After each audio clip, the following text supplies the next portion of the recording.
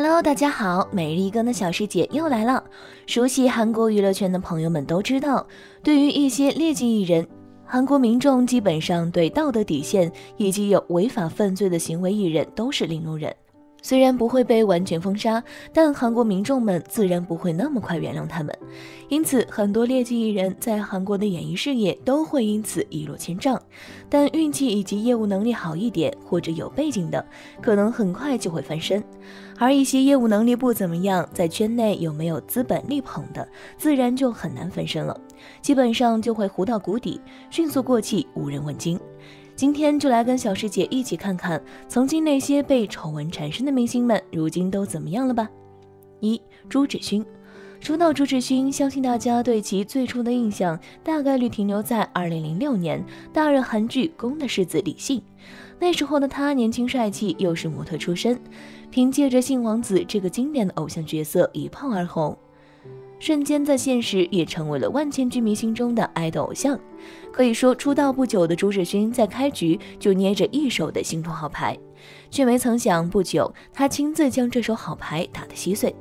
2009年，朱智勋因为吸毒而遭到刑事拘留，最终被判处6个月的有期徒刑，缓期1年执行。此外，依法还需要执行长达120小时的社会服务令，为期半年的处罚对朱智勋自身而言也许并不严重，但是对于他的星途而言却是为致命的一击。吸过毒，进过监狱，哪一条拿出来对尚在起步的艺人都是一个无法磨灭的污点。所以那时的朱智勋不出意外的遭到了各大韩媒的封杀，从万人追捧到媒体抵制，很多人都一度认为朱智勋的星途完了，毕竟一个翻过车的艺人又怎么去维持他的偶像人设呢？可事实上，朱智勋出狱后，星途不仅没有大众所预料到的那样穷途末路，反而随着时间日益的风生水起，名声大噪。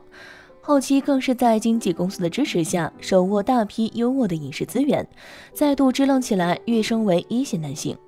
2. 权志龙。GD 从刚一出道就一直拥有超高人气，但他却在2011年时爆出了吸毒丑闻。当时 GD 在日本参加庆功宴，有人给了他一根香烟，他接过后吸了几口，觉得味道不对就丢掉了，但没想到随后被验出了阳性反应。这消息一出，让喜欢他的粉丝们都相当的震惊。不过最后韩国地检认为他吸食的量很少，并念在他是初犯，没有起诉。GD 之后也向外界道歉，表示不会再发生同样的事情，会用音乐来回报大家。他更是在节目上坦言这件事带给他很大的冲击，并重新审视自己。后来 GD 重新站稳脚步，目前仍是韩国乐坛的天王之一。3. 朴有天。过去丑闻频频被爆出的朴有天，除了性侵事件之外，最为人所知的应该就是染毒风波了。当时朴有天先是剃毛、染头发等行为疑似回避检验，让韩国大众十分傻眼。紧接着表示吸毒就退出演艺圈，很快他就打脸了，不过他死不承认。在检测出阳性结果出炉后，持续否认吸毒行为。而原先说要退出演艺圈的朴有天，服刑结束后就悄悄举办粉丝见面会，更出演电影《献给邪恶》，还凭借这部电影获奖，甚至表示自己想要回归南韩演艺圈。这一系列行为可真的让人感到相当的讽刺啊。4. 李明基。李明基出道时因演出《加油金顺》获得新人奖，是演技备受看好的新人演员。之后又参演了电影《海云台》，更是让他入围青龙电影最佳男配角奖。但李明基却在2016年卷入性丑闻风波，当时他与好友旅行认识了 A 女，之后却遭到 A 女指控性侵及集体性骚扰。不过等调查结果出炉，发现整件事都是女方的误会。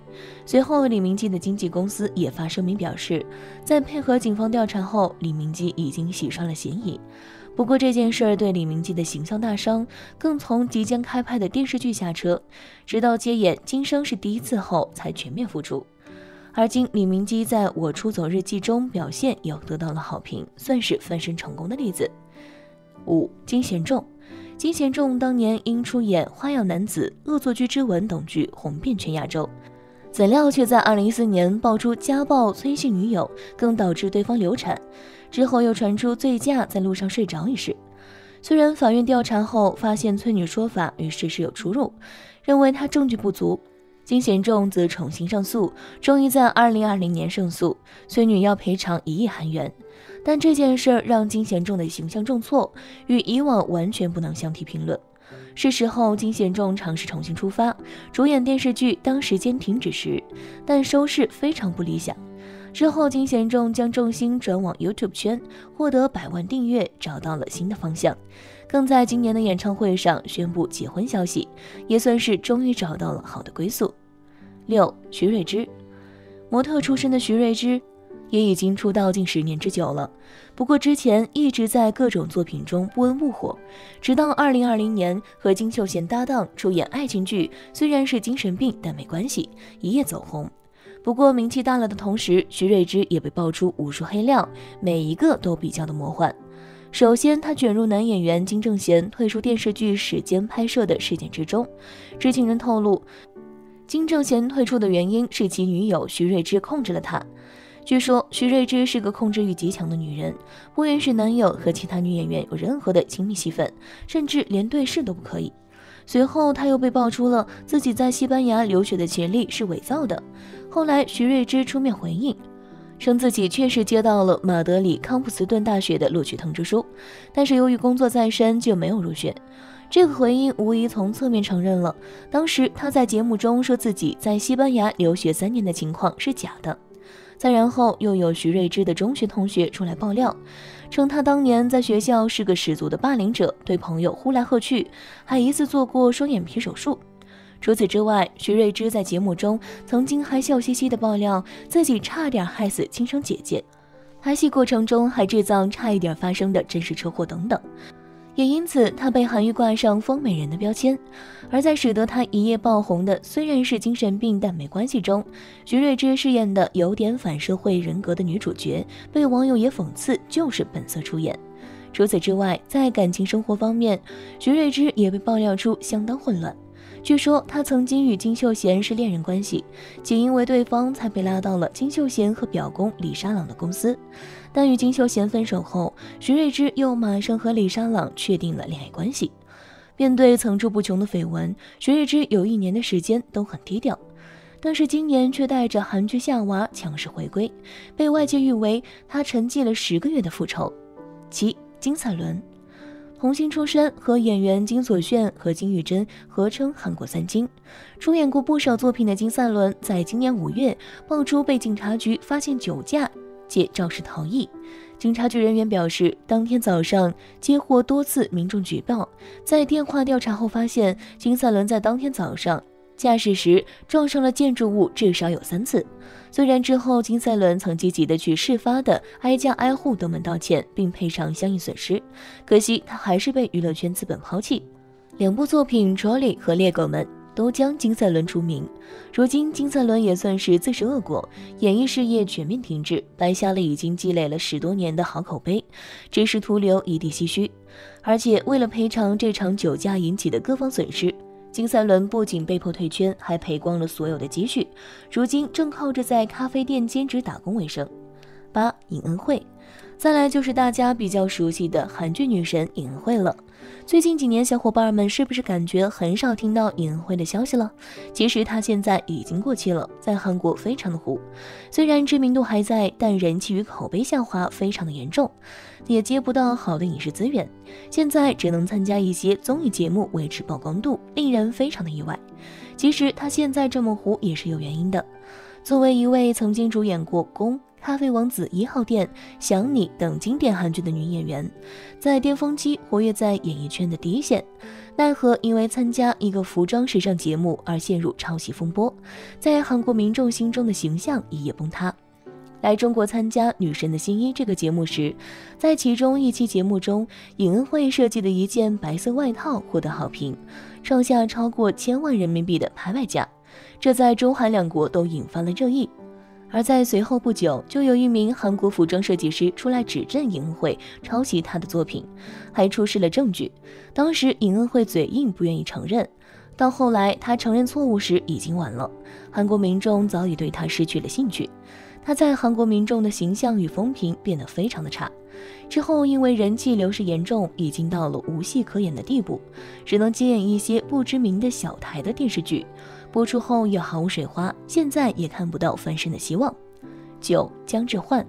以家有金顺转型为演员的姜致焕，虽然没有成为李秉宪那样的顶流，但是出演的电视剧作品也不少。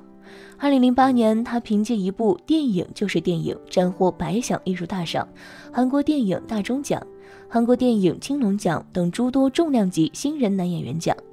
原本他的事业发展相当的不错，但却在2019年被爆出骚扰经纪公司的2名女性员工，并对他们做出不当行为。而在2名女性报警之后，姜致焕表示自己当时喝醉了，但是后来却被网友质疑是在撒谎。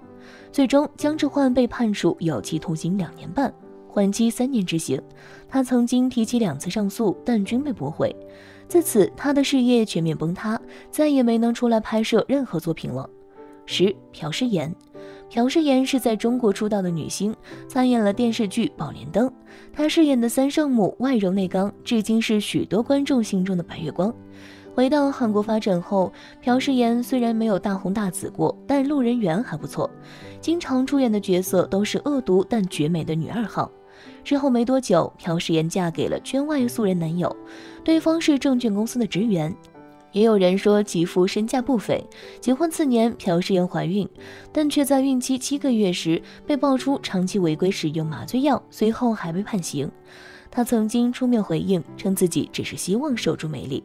此事对她的事业影响极大，在出现时，朴世妍还被发现面部变化过大，而被外界质疑整容。到了2016年，朴世妍传出离婚消息，几年后又被爆出白天酒驾，在当地是足以吊销驾照的醉酒程度。自此，她的演艺生涯全部终止。或许在她被捕入狱的时候，曾经有后悔过吧，但可惜已经为时已晚。表面风光无限的韩娱圈，每年出现的崩塌事件，简直令人目瞪口呆。我们能发现，事后未受影响的明星，除了少数几位，基本都是被造谣的丑闻。但真正犯了错误的明星是无法翻身的，而他们的经历也告诉我们，违法乱纪的事情害人害己，我们每个人都坚决不能触碰，否则终究会自食恶果，后悔终生。